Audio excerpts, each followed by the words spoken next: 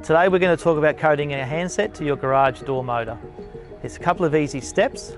First step is press the red Learn button once. When you see a BU on the screen, you press and hold a button on your handset until the light on the motor flashes like a strobe.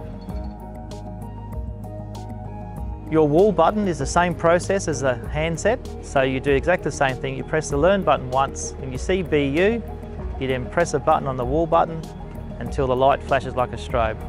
Once that is finished, all your handsets are now coded into your motor.